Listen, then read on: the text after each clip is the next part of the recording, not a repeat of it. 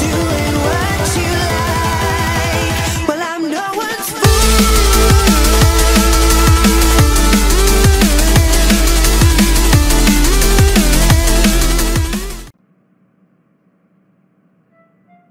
Sony, we really need to talk. You've made it clear that the PlayStation 4 Pro, your beefed up PlayStation 4, that really isn't that beefed up, actually. Wasn't built to compete with the Xbox One Scorpio, but with gaming PCs. Well, you were doing it wrong. Or, from a certain point of view, you were doing it right. By demonstrating to the world why a console could never compete against gaming PCs. Let me explain. Before your fanboys pull out the torches and pitchforks, a rather high-profile game from last generation is getting a remaster for your console. That would be the 5th game in the Elder Scrolls franchise, Skyrim. Previously, Skyrim Remastered was not going to have mods on the PlayStation 4 because you were unwilling to give up a little bit of your strict control over content. A lot of people mistakenly blame Bethesda for this. But those of us who know you all understand that not allowing mods wasn't really a technical issue but a political one. Well, partially technical. In addition to playing games, you also market the PlayStation 4 as a media device. This is laughable, as your so-called media device supports a very limited number of audio and video formats. Which brings us to why we're having this conversation. You have reversed your decision, thus allowing Skyrim Remastered and Fallout 4 to have mods. With a catch. No custom sounds, textures, or models. I am not certain if you actually comprehend what it is you have done. The level of incompetence this demonstrates is actually fairly shocking. By barring custom assets, you have essentially crippled mod support for 2 major AAA games just before the start of the holiday shopping season. Many people who bought Fallout 4 for the PlayStation 4 did so on the promise that the game would be getting mod support, just like its Xbox One and PC counterparts. Many people pre-ordered Skyrim Remastered for the same reason. Now, what you've done is worse than not allowing mods at all. You have blocked 90% of all mods for both games.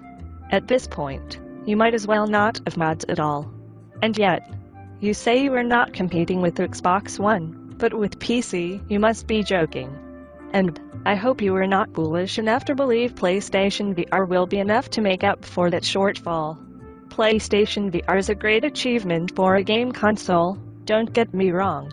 But compared to the Oculus Rift and HTC Vive, it is very limited.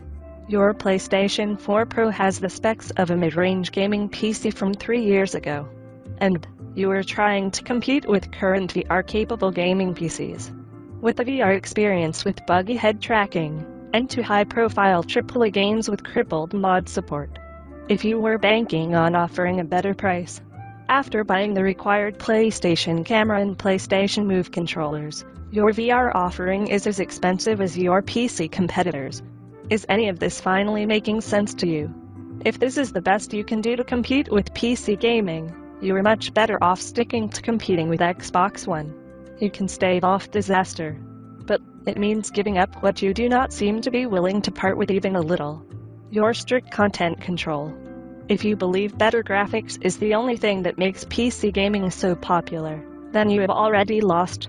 What makes PC gaming such a force to reckon with is freedom. Not the illusion of freedom, but real freedom. The freedom to change the hardware.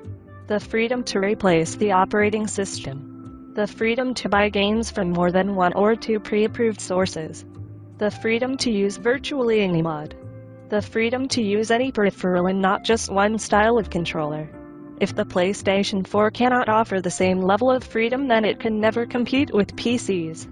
Way back when you launched the PlayStation 3, you let people install Linux on the console. Fears that homebrew games might compete with commercial games made you remove the feature. You cited piracy as the reason for removing it. Anyone with enough technical knowledge to install Linux on the PlayStation 3 immediately understood that was a lie. And so with that same corporate mindset, you intend to compete with PCs. Give it up. Go back to competing with Xbox One. You might maybe attract a few people from PC gaming, but you will never get the enthusiasts, let alone mainstream PC gamers. Yes, consoles have the advantage of not having to worry about system requirements, but the trade-off is just too severe. Sony, I am not trying to be mean to you or your fans. I am trying to help you. Right now, you hold the lead in the console market. However, Microsoft's changes in corporate attitude and their willingness to allow cross-platform play and cross-compatibility between console and PC is turning heads. Yes, there are problems with their universal format. Gears of War on Windows 10 is a buggy mess, and frequently had sound stuttering problems and crashed on me twice. These are technical issues that they are working on ironing out. They are even going so far as to release non-universal format versions of some games on Steam as a compromise. And their Xbox One Scorpio has much higher specs than your PlayStation 4 Pro. The lead you have has been narrowing for the past few months.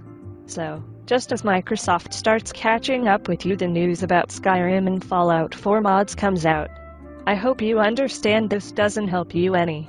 The novelty of PlayStation VR will sell a lot of PlayStation 4 consoles this Christmas. But against the PC, you won't make a dent. If this is as far as you are willing to go, stick to competing with other consoles. Anything else will only lead to your embarrassment. This will be my last open letter to you, Sony. I have done what I can to help you. What happens next is totally up to you. Thanks for watching.